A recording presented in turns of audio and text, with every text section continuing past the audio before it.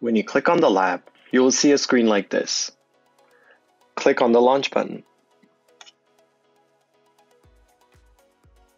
Once you click the Launch button, an Amazon EKS cluster will start spinning up in the background with all the essential software required to run your lab, like Kubernetes pods, Portworx, and Helm.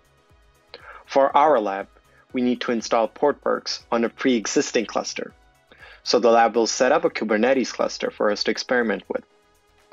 This usually takes about 20 minutes to complete. When the lab is ready, you will see a Start button shown on the bottom right. Click the button and that should take you right to the lab. This is how the lab screen will look like. The left half of the screen is the terminal that you will use to interact with your Amazon EKS cluster. The right half includes all the lab details. At the top, you will see the progress bar, which will show you how far into the lab you've come. You'll also find a clock with the time you have until your lab expires. Here, we have 58 minutes to play around in our lab environment until it expires. Now let's follow all the instructions displayed on the right side. Let's explore the lab environment. Question 1 asks, how many master nodes do you see in the cluster? Let's take the hint. As you can see, there's 1, 2, and 3 nodes in this cluster. You can click on Show Solution to see the solutions for any questions asked in the lab. As you can see, the answer here says 3. Question 2 asks, what is the version of Kubernetes installed in this environment? Let's see the version. It's 1.21. There we go. What is the status of the Kube API server?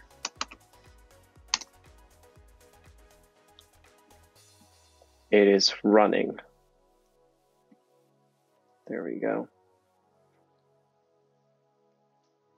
Are there any pods running on the default namespace? There doesn't seem to be any. What is the name of the DNS deployment in the cluster? Core DNS. How many replicas are configured for this deployment?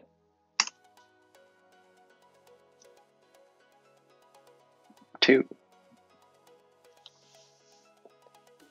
When you're done following all the instructions, you can click the check button. You will be taken to the next lesson in the lab. If there are any errors in your lab solution, an error message will appear on the bottom of the terminal. Once you fix your errors, you can click check again, and if the solution is correct, your lab should move on. Pro tip, sometimes if you click check immediately after creating a resource or making some changes in the lab, the terminal will show an error since the resource might not have been created yet. In such cases, wait a bit and then click check, and you should be able to proceed with your lab.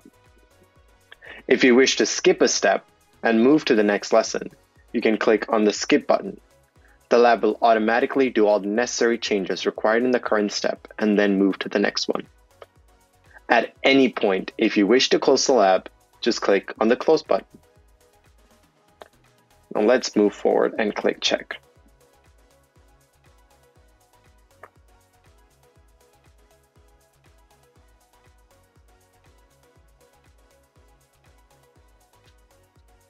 Let's go to the next step.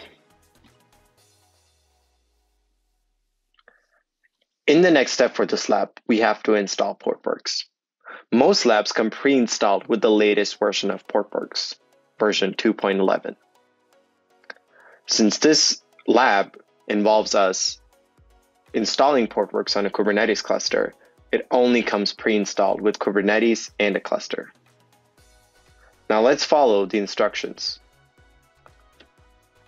Let's run these commands to install Portworx on this cluster.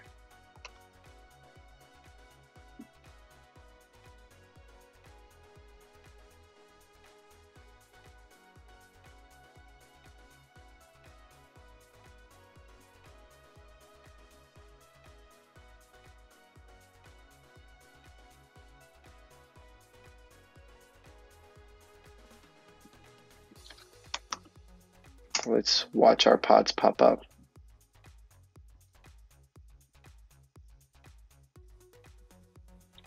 When all 3 Portworx nodes show 2/2 running, we can move on. Let's check the installation logs.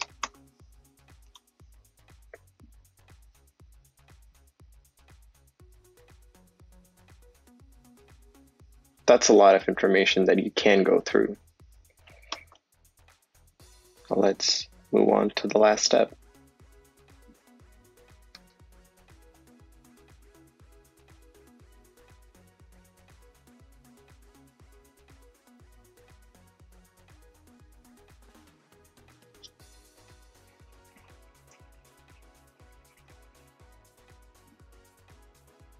For the last step, let's complete all the lab instructions.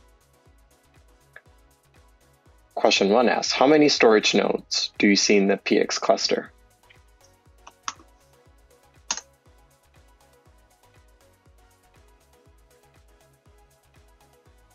There's 1, 2, 3. There we go. Now let's click on Next.